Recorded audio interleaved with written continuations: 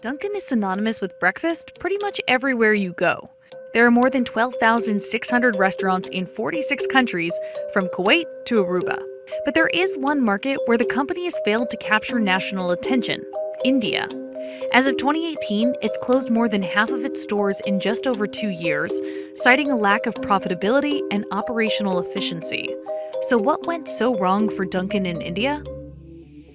To answer that, let's go back to 2012, when Dunkin' launched its first location. Dunkin' granted exclusive franchising rights to Jubilant FoodWorks, the same franchisee that brought Domino's Pizza to India, one of the top restaurant brands in the country. Dunkin' entered with its typical breakfast-first strategy, and it braced for heavy traffic at the start of the day.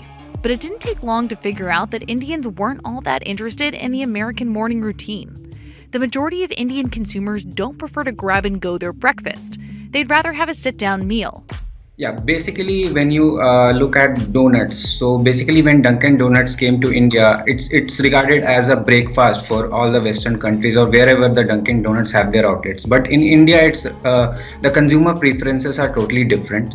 So here people, they generally prefer their local cuisine for their breakfast. And it wasn't just the timing of the offering. It appeared to be the menu itself. To be fair, Dunkin' tried to localize its offerings. It had custom donuts catered to Indian taste buds, like the mango donut. It had lychee culottes. And for a brand that rarely ventures outside its core product, Dunkin' even rolled out a spicy sandwich lineup. In an effort to localize its menu, this coffee-loving brand even downplayed its beverage branch of business, which accounts for about 60% of Dunkin's sales. Instead, it marketed its food to a nation that's not exactly crazy about coffee. But it wasn't enough to help Dunkin' shake its donut-first reputation. Dunkin' was seen as more of a pastry shop, and Indians didn't want to start their day with sweet baked goods. Donut is basically considered as a dessert, right? And a dessert which has a lot of other assortments added onto it, so it's a high-calorie assortment. And therefore, it's more like a luxury, it's more like a impulse kind of a purchase which you make if you are celebrating, or is there a special occasion, or once in a while Indians having a sweet tooth would like to indulge in that kind of a purchase. So Dunkin' pivoted. It pushed its operating hours later. It rolled out its Diwali donut, which touted savory flavorings like chickpea, saffron, and chili. But key to Dunkin's tweaked image was actually to downplay the donut. So it tried something it hadn't done before: burgers. With burgers, Dunkin' was able to get more foot traffic in, and the non-beef lineup was designed to appeal to the country's vegetarians. But making burgers the anchor product of the brand just appeared to dilute Dunkin's image rather than help it. They started advertising on burgers rather than donuts. I mean, when you're a global brand, when donuts in your name, you cannot say that we are not donuts and we are something else, right? So that's really against the basic rule of marketing, which is focus.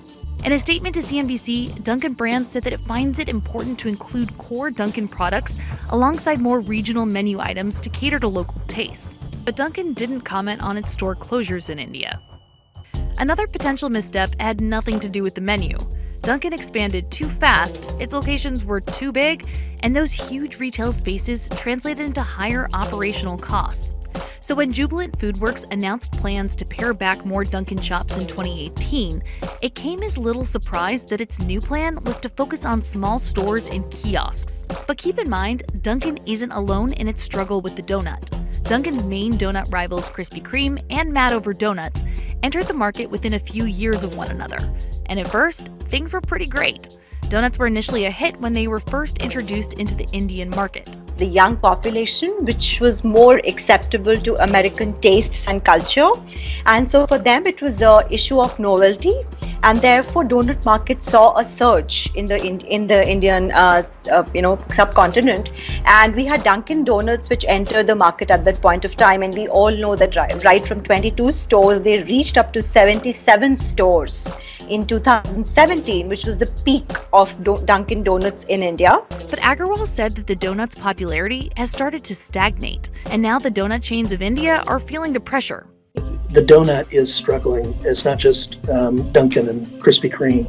There have been declining sales across donuts for quite some time. Not just in India, but if donuts were working, they would be Dunkin' Donuts, but they're now just Dunkin'.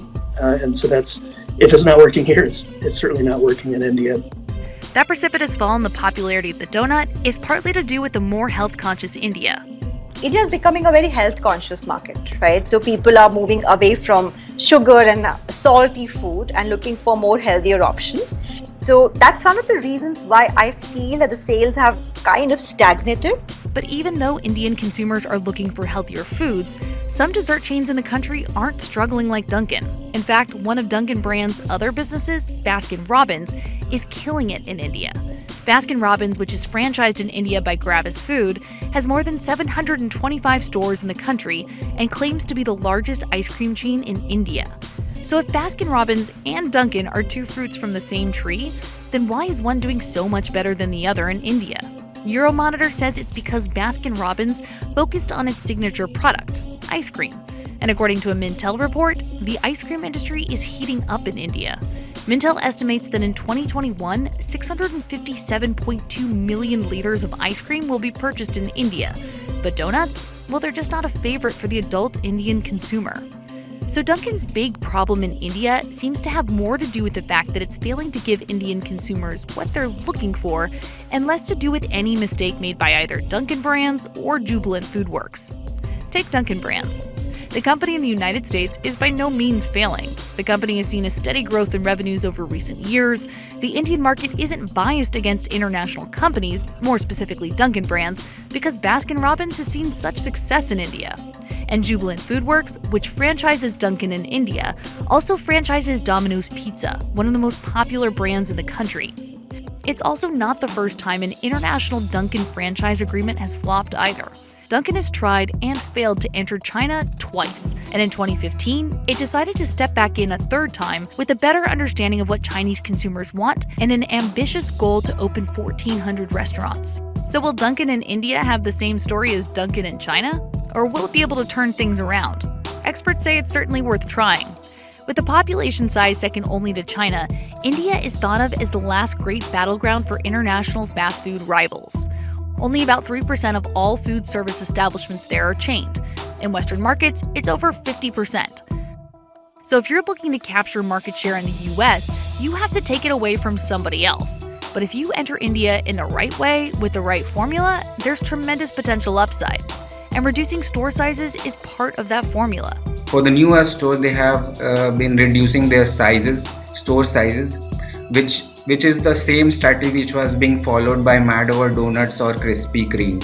The brand slashed unprofitable stores and instead started focusing on small kiosks to sell their products. And remember how they basically ignored their beverage unit when first entering the country? That's not happening anymore. They're planning to introduce more teas to their menu to cater to Indian tastes. They're probably better off on the hot beverage focused side of it than trying to localize the menu to get away from it being donuts.